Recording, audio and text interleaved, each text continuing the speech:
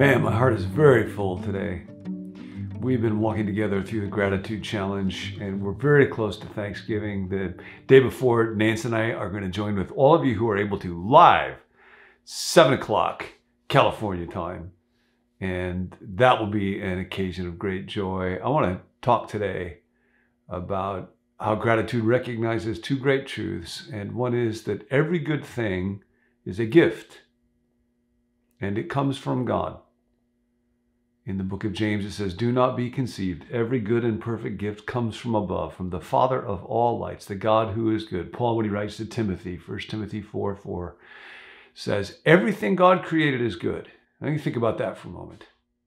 Every single created thing is good, and nothing is to be rejected if it is received with thanksgiving.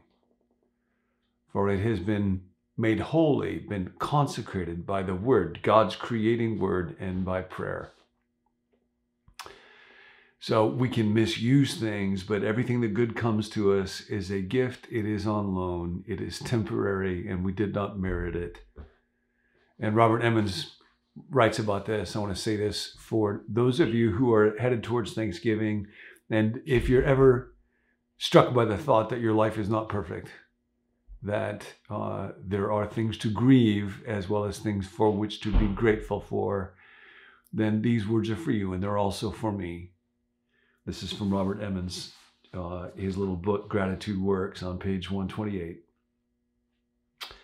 Eliminating entitlement from your life and embracing gratitude and humility are spiritually and psychologically liberating.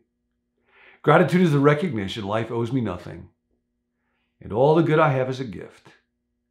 It is a response to all that has been given. It is not a getting of what we may desire. My eyes are a gift, or my friends, my family, my clothes, my job, my every breath. This is a major shift.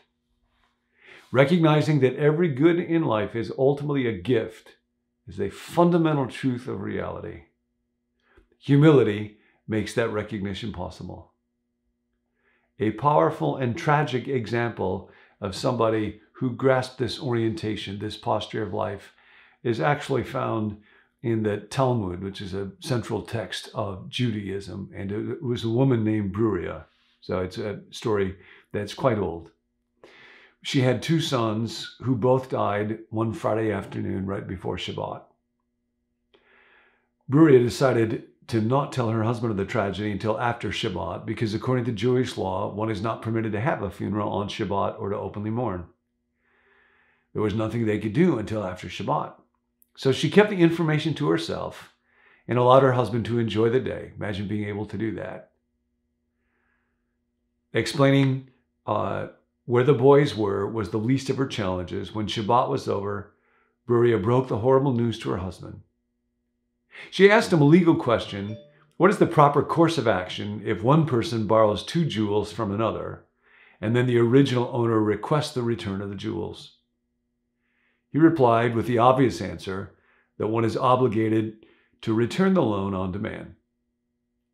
She then took her husband to where their two dead sons lay and said, "God has requested that we return the loan of our two jewels." Bruria teaches us a life-transforming lesson. Everything we have is on loan. Everything we have is a gift.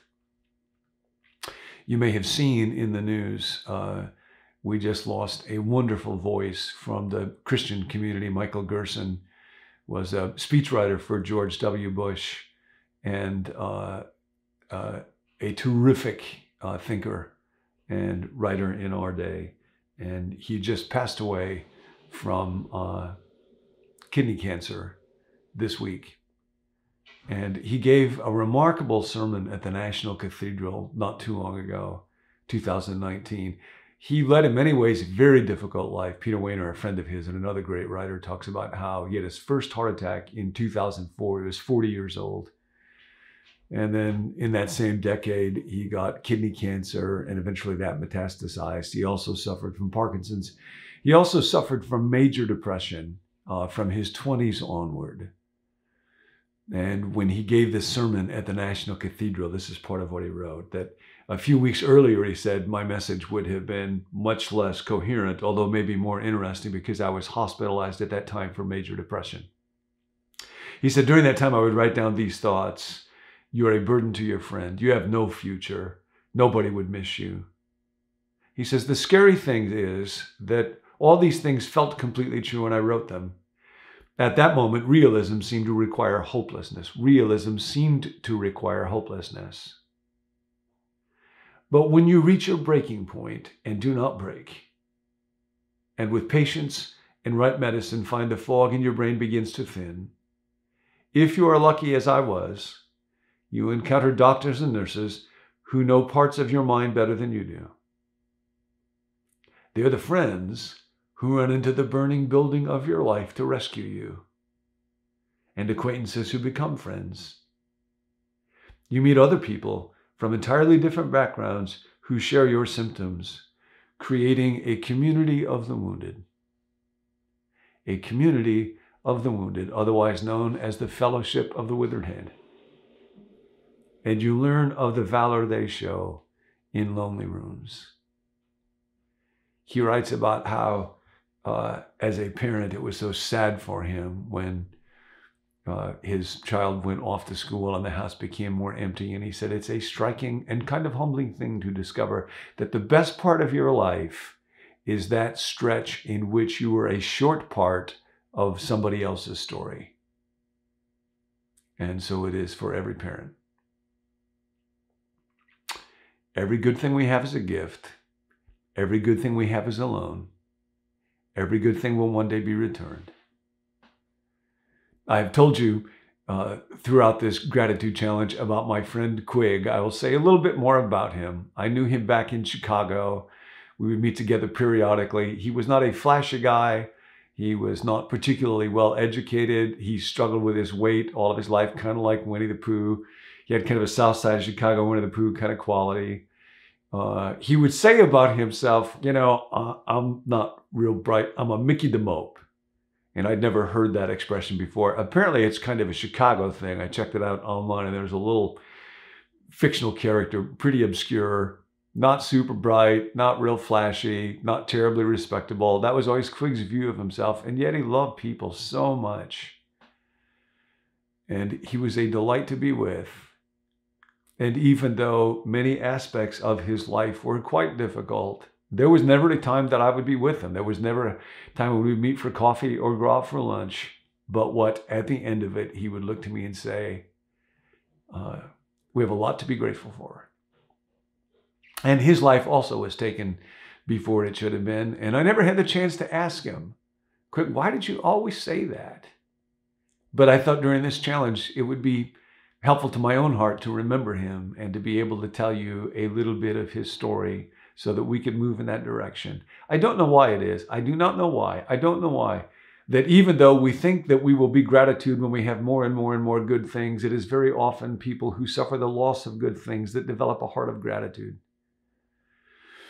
In the scripture, as you may know, particularly in the Old Testament, the opposite of gratitude is grumbling. And we will read passages where Israel is delivered out of Egypt, but they're grumbling over their food. They grumble in their tents. And yet when gratitude is mixed with grumbling, then it can turn to redemptive grief. It's a strange thing also. C.S. Lewis used to write about this, that even when we experience our greatest joy in this world, it is always tinged with, haunted by a kind of sadness, a kind of longing that we realize that this world will not be able to satisfy. And so there is this ache, this wound that is in each of us. And often it is people who are most familiar with that ache that somehow are most grateful because they realize that this world is not our home and that every good thing is a gift and that it is all on loan and it will all be returned. Dorothy Bass Butler writes in one of her books about how a particularly powerful expression of gratitude is often to be found, especially in African American churches. And here's one of the prayers that's quite common. It's offered as kind of a testimony to which everybody is able to nod and say, yep, me too.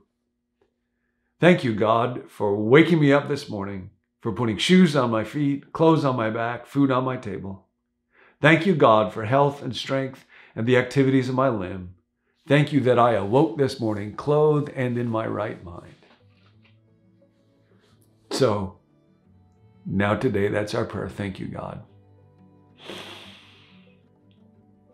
Thank you I have shoes on my feet, clothes on my back, food on my table. That I'm in my right mind. Thank you for the community that I'm a part of, this fellowship. Those of us who know we can't, but God, you can and you do. Thank you that you are at work to bring about redemption where I would not know how. Thank you that we live with a hope.